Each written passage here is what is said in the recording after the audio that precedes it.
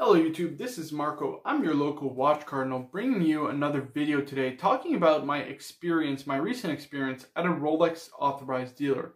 Of course, before we begin, I'd like to talk about kind of some of my past experiences, which have been unfortunately quite negative. So I've been to two authorized dealers before I went to this one recently, and unfortunately they both turned me away. I mean, they wouldn't even acknowledge my presence. These were kind of multi-brand authorized dealers, so they would sell brands like Omega and Tudor and A. Lange & Söhne and so on and so forth. And, you know, these are pretty big ADs, so I understand ultimately maybe they have a lot of customers, but I was kind of cheesed off by the fact, if you will, that I was just turned away, wasn't even spoken to, and my presence wasn't even acknowledged. So that was something, unfortunately, that, you know, kind of turned me away from Rolex for a little bit, because I was just like, man, why do I need to put up with this kind of showcase experience just to get a watch that I ultimately could pay a little bit more and get it on the pre-owned market.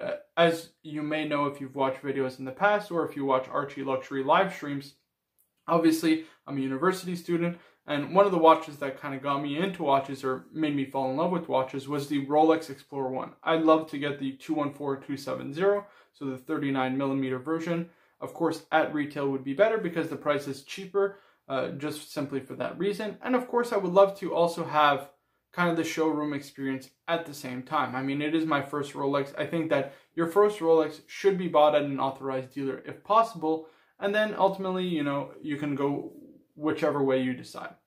So talking about my experience this time around, I think I was very, very fortunate. I was greeted by a nice young man. He was probably only a couple of years older than me. He also seemed like a watch collector, or at least somebody who enjoyed watches, because I think he was wearing a vintage Universal Genève, so props to him on that.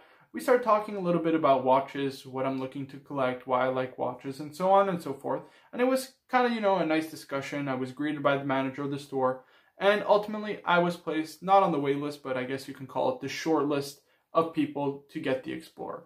So all in all, I think the experience overall was pretty good. I did also get a Rolex catalog, which is pretty nice, I guess. Unfortunately, I didn't walk away with the Explorer 1 on my wrist, but hey, it is what it is. Overall, what I'd like to kind of convey to you guys, maybe who already own Rolex, or maybe who don't own Rolex at all, is not to be kind of shy to walk into a Rolex authorized dealer, right? A lot of you probably are watching this video and have a Rolex already and are, you know, in good standing with a Rolex authorized dealer, but some of you may be watching and don't have a relationship whatsoever. And my message to you guys is, don't be afraid to walk into an authorized dealer. At the end of the day, the worst thing that can happen is they turn you down. Now, would I tell you walk in and start asking for a Pepsi or a Panda? I mean, that would just be a little out of reach in my opinion. The odds of you getting one or even getting on the wait list are slim to none at best. But, you know, a Submariner, maybe a Milgauss, an Explorer 2 or an Explorer 1, an Air King, these are all models that, or an Oyster Perpetual, you know, these are all models that, you know, necessarily are in high demand, but are not in super high demand as kind of the models I mentioned previously.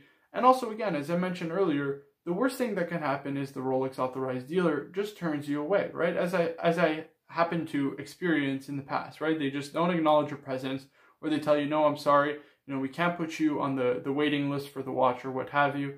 And that's it. That's the end of your experience with that Rolex authorized dealer.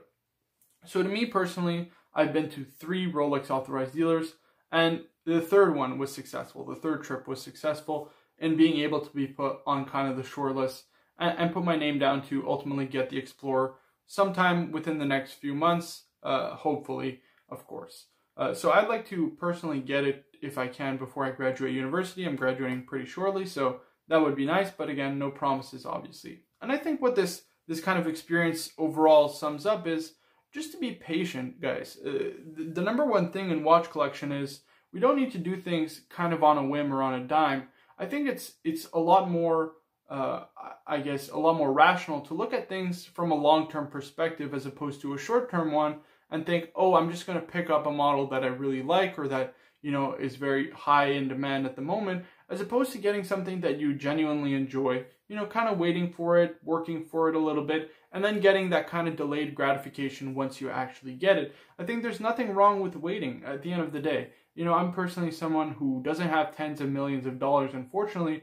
While I could buy the watch on the pre-owned market, no problem, I just don't think, financially speaking, it makes any sense, because an Explorer is not a super in-demand model, and at the end of the day, Rolex does make, what, about 1 million watches a year, so there's no reason why I couldn't, at the very least, be put on a wait list and save kind of the extra couple hundred to thousands of dollars, ultimately in gray market pricing and, of course, in import duties, by buying the Explorer on the pre-owned market. So that's just my take and my opinion on things. Overall, what I would like to communicate to you guys is this. Don't be afraid to walk into a Rolex authorized dealer. Don't be afraid to chat with the sales associates. The worst thing that can happen is they can turn you away and tell you to, go shop somewhere else, I guess you can put it that way. But, you know, you never know what might happen. You might also be put on a wait list, or ultimately walk out with the watch on the same day. Ultimately, I would say fortune favors the bold, and those who are willing to take risks, be a little patient, and ultimately look at things from a long-term perspective as opposed to a short-term one, are going to be more successful in the long run. So that's my video today. Just a quick, brief kind of summary of my experience at a Rolex authorized dealer. Let me know down in the comment section below if you've ever had kind of any negative or positive experiences with your authorized dealer, what your standing is with them. And of course, please feel free to like the video, to subscribe for more in the future. And again, guys, this is Marco. I'm your local watch cardinal, and I'll see you guys in the next one.